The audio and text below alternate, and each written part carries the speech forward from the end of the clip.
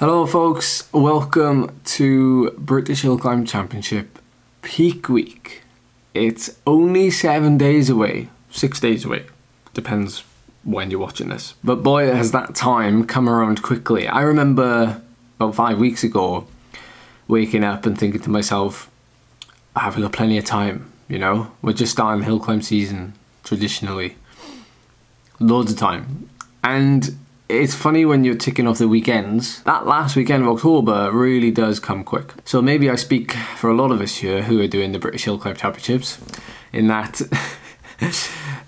are we prepared? Of course we are. We're all prepared. We've all done the work. We're all ready, as ready as we can be. There's nothing else to do now other than to just listen to our bodies, stay healthy, stay safe, just show up on the day and try and enjoy it and try and get something out of it. I know some people go in there to do fancy dress. Some people go in there to win their age category. Some people are going there just to be involved in a British Hill Climb Championship and the atmosphere and everything that it brings, you know, because it's obviously gained the attention around the world now, actually, of being like a Tour de France mountaintop finish. All of which you can expect from the weekend. Plus, Muckle Cycling Club, who are organising it, they've put on some really good like catering. There's coffee van, there's pizza van, there's a bar open afterwards, like you name it, they've gone to town on it. So I wanted to fill you in on what happened yesterday. I went out for an evening bike ride because I was waiting in all day for a delivery. And I got out, I rode to a local climb, and I sent it.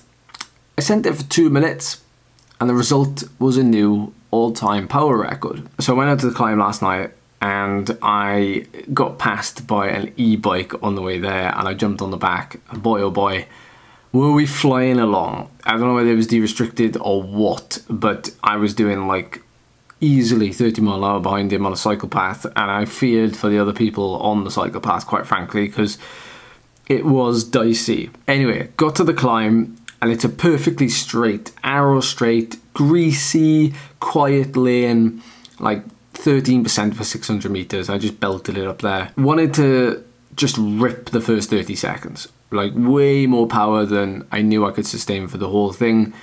And that came out at 679 watts. The first minute was 628 watts, and then the full 2 minutes was 553 watts, which is an all-time power PB by a tiny bit. Now, the climb is a perfect place to do this. Like, there's not really anything to think about. And like I said, although my power started to drop off towards the end, it's more about the average over the whole 2 minutes. And the only way to get the true maximum out of yourself, I feel, is to just send it from the bottom. It's much easier that way. Plus, max is max. So if you come to repeat this sort of test, you know, time and time again, you know, pacing doesn't really come into it. You just send it, and every time you do it, you just send it from the start. You know, all things are kept equal.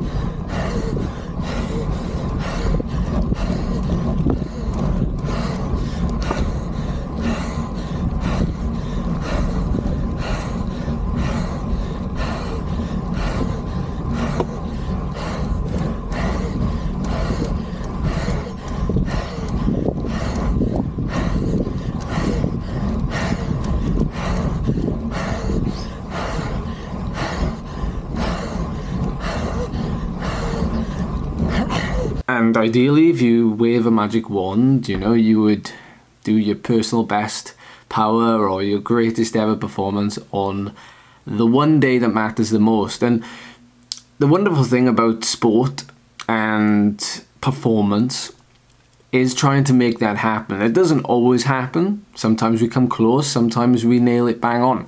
I had an inkling that I had a 2-minute PB in me in August when I did a 2-minute PB. After 2 and a bit months of training, we've seen a slight improvement. When I say slight improvement, it is a slight improvement, but importantly, my weight has also been lowered compared to what I did in August. So we've obviously been doing something right. I'm not going to get too hung up on the National Hill Climb Championship this weekend. Like, I want to go there, want to do a really good performance, my best ever performance, of course, and I want to give a good showing of myself. And that's what I'll be, you know? Like, we've all done the training, we've all prepared, we've done what we can, and like, there's nothing else to do now. And other than enjoy and show up on the day and soak up the atmosphere, what will be will be. And it's something that I've learned and I kind of want to share because of off the back of last year, and it affected me greatly how much I put into it and then how sort of disappointed I was afterwards.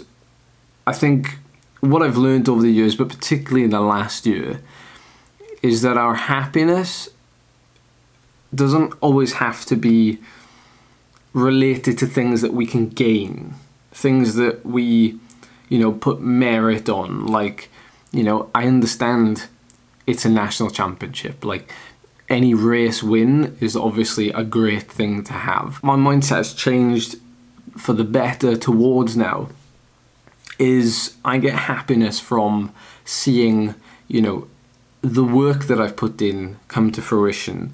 Like, doesn't matter if it's on the day and not on the day. Like, I can be proud and happy of the work that I've done, and regardless of the outcome, that is what I should be happy with. So why did I do it? I mean, really, in peak week, as I've said before, it's about feeling what you want to do on the day. I knew the yesterday or this week is a good time to try and go for efforts that would fill gaps in my power curve, especially if they're shorter than what the National Hill Climb Championship will be, which will be, you know, 3 minutes plus. So I wanted to head out and do this, and I'm glad I did, because I could feel it coming, and it's good in a way that my body was telling me that I was capable of doing it, and I delivered on it. This is probably going to be my final max effort of the week, of course, until Sunday. So I appreciate you watching and following the journey. If this is the last video you see before the weekend, I sincerely hope you have a great weekend at the National Hill Climb Championship and you enjoy and you really soak in the atmosphere that will be in that final couple hundred meters of the climb. I look forward to seeing you there.